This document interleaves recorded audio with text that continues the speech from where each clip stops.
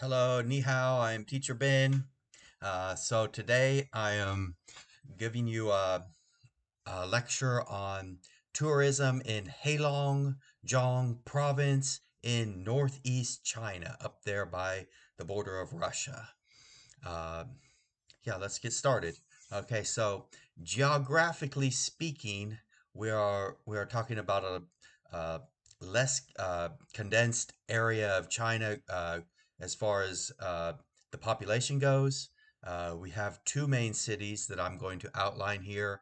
They are Qiqihar, and the main one we're going to focus on is Harbin. Harbin. So Harbin is very famous, especially in China and around the world, for the ice sculpture festival. People are making enormous ice sculptures, and it's very beautiful. The lights at night, there's neon lights broadcast onto the ice sculptures. Extremely cold. I think I've heard, minus 40 or 50 degrees Celsius.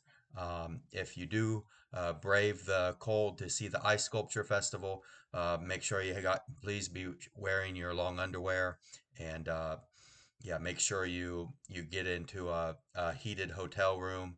And yeah, so Harbin is known for having a lot of Russian people crossing over from the border from Russia, I believe. Uh, and so 2 or 3 hours from the border of Russia, I believe.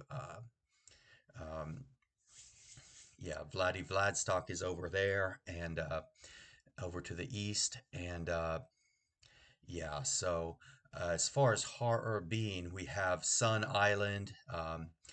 There's a very 4 or 5 line metro system, and there's also Dragon Tower. There's also a famous church there.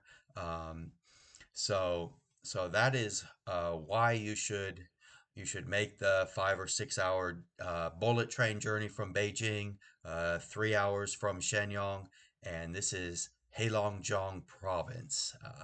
Wonderful people, wonderful food, wonderful culture.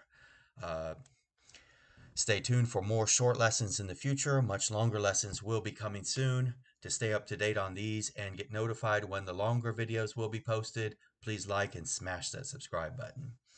I look forward to seeing you soon. Have a nice day. This is Teacher Ben Zaijian.